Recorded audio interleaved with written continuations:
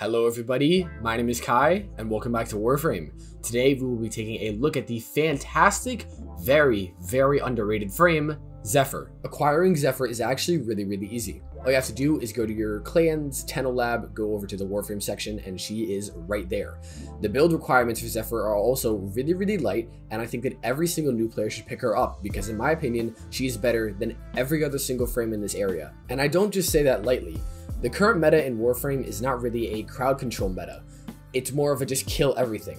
Zephyr actually combines very good crowd control and the kill everything through her fourth ability, Tornadoes. She also does this while being practically invulnerable, and this is because Zephyr and her third ability make her one of the best tanks alongside others such as Rhino, Nezha, and Revenant, as you literally can't take damage while it's up. And I think this is really strong because lately the meta alongside shield gating is to not take damage through iframes instead of health tanking and other things in that sort of area. And to top all of it off, she has some of the best damage in the entire game. Our helmet option for today is Roar for a plenitude of reasons. Subsuming Roar over Zephyr's first ability allows us to do increased damage with our weapons and abilities.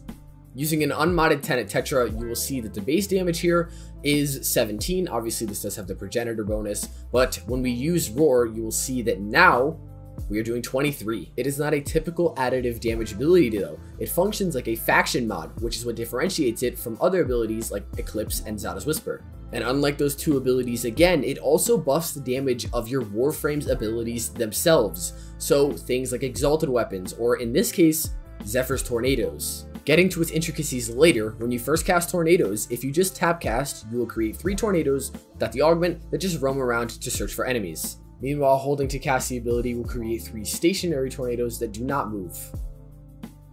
When enemies are affected by Tornadoes, they will be put into this sort of ragdoll state. The Tornadoes will affect them with slash and puncture with 4 ticks of damage a second. Now, when you do shoot your Tornadoes with your own weapon, the Tornadoes will inherit the status effect of whatever weapon you are using, or its main one, and all damage will be redistributed to all enemies with a 200% critical multiplier, which is very strong because it allows statuses to crit as well, like electricity and gas, which is very strong. This will take into account the highest base damage or elemental damage of any weapon, so here with this Latum modded for heat, it will adopt heat because it was doing higher damage than my Fulman was, obviously with no stacks or many mods applied. The way the Tornadoes inherit and inflict status effects is a little bit confusing. Right now, I will afflict it with Viral, and then it will spread that to all these other enemies. But you do need to make sure that it is the highest element on whatever weapon you're using to get it on it. The 200% critical multiplier that the Tornadoes grant turns the crit chance on this Fulman from 30% to 90%. Zephyr's second ability is her grouping ability, Airburst. Now, Airburst is a relatively simple ability. On cast, it will group enemies into a tight little ball and ragdoll them. This synergizes really well with her Tornadoes because even though they have a decent range, you can use the Airburst to pull them into the Tornadoes when they otherwise would have not been able to reach it. It also does apply the slash status effect to them, but it's kind of useless, and I don't really know why they consider that a buff, but very strong for grouping enemies. And finally, we have her third ability, Turbulence. Turbulence grants Zephyr that practical immortality that I was talking about earlier. On cast, you create a windshield around yourself, and this just makes you pretty much invulnerable to whenever enemies try to shoot at you, as all of their projectiles are just reflected back at them. You literally don't take any damage. The only things that can actually affect Zephyr in this form are AoE projectiles and like the Fire X and Mrs. Wave, and melee attacks. If an enemy gets close to you and melees you, you will actually take damage. But that is such a difficult thing for enemies to do in this game because 1, they'll be dead, and 2, because of Zephyr's passive. The first thing her passive does is grant her sort of anti-grav. She just is lighter in the air, which allows her mobility to be better. Spawning some enemies in and using a Glaive Prime on them, while in the air you will see that I'm hitting very consistent oranges with my Glaive Prime, but if I stay on the ground, you'll notice that I hit more yellows than I do oranges, and that is for a reason. Zephyr's passive grants critical chance. This is where the synergies of this build start to appear. While in the air, you gain 150% additive, not multiplicative critical chance. The only way to die on Zephyr with Turbulence active is to be meleeed. If you're in the air, that's literally impossible.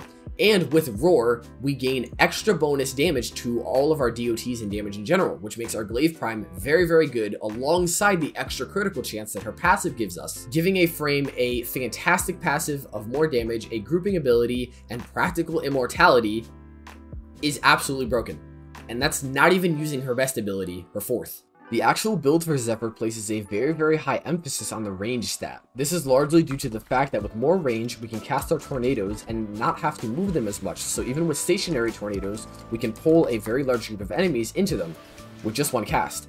Every single one of those enemies with the 280% range on Zephyr is now pulled into them. Besides range, we don't really need much strength on this build because the damage is already so high. Roar functioning in the multiplicative way that it does means that running 95 base with multi-augmented giving us another 60 is perfectly fine. The only thing that I would actually consider switching on this build is the aura slot, but this is a no forma build, which I think is very important because you can take this build right here and use it instantly.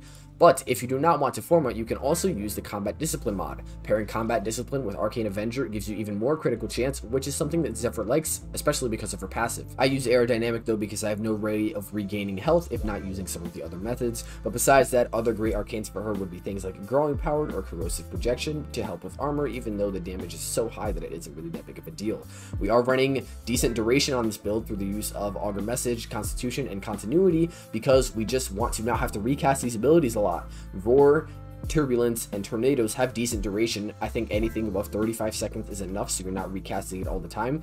And even though we do have that practical invincibility on this build with Turbulence, I do slot Rolling Guard in because you can still be affected by certain status effects and they will kill you. Because besides Turbulence, Zephyr is a really squishy frame. You need this ability to survive, so if you get hit with a status effect, Rolling Guard is great to be able to get rid of it really quickly. One of the best weapons and my personal favorite to use on Zephyr is the Fulmin. The Fulmin comes with base electricity, which is really great as an AoE damaging status effect. Now we do want our electricity weighting to be higher than our gas, so we do use high voltage to get some more, but you do want to have gas on here as the both of them combined with tornadoes makes their damage absolutely insane. If we come up to some enemies with just roar and no stacks of any kind, one tornado cast and one shot of our Fulmin, one shots them all. It's just as simple as that. And on the Steel Path, it is literally the same story except easier because the enemies are all not corrupted heavy gunners. I just use Air Burst, group them into my tornadoes, which by the way, I am just placing in one spot, and I just shoot it and they die. And I think that that's where Zephyr's power comes from, is that while the Fulmin and her have a great interaction, you can use any weapons on her and it will become good. And also, you know, if you have pesky Eximus units like that, you just use your Glaive Prime, jump in the air, and you just nuke them. One thing I will say is that the tornadoes hitboxes can be odd, but if they are, just shoot another one, and if they're close enough, it'll affect all the enemies regardless. But with that being the build pretty much said and done, just decided I'd take another look at Zephyr. Obviously the quality of my videos has improved since I last made one, so hopefully this one does well. But with that being said, yeah, I think that I'm going to try and stick with how I make these types of videos. I think that they look a little bit better and they're more pleasant to watch. They do take a little bit longer, and I've also been absolutely swamped with things going on in my life. Lately, I don't really get much time to make these, so uploads might be a little bit more scarce, but I will still get at least 2 out per week, and I always stream on Saturdays for a pretty long time, so come join by for those. Besides that, thank you so much for watching. I really appreciate you, yes, every single one of you, and I would appreciate it some more if you went and dropped a like and subbed to my channel. We are growing super fast. We might have even hit 3,000. I should go check that. But besides that, I hope that you are all doing well, and I will see you in the next one. Peace.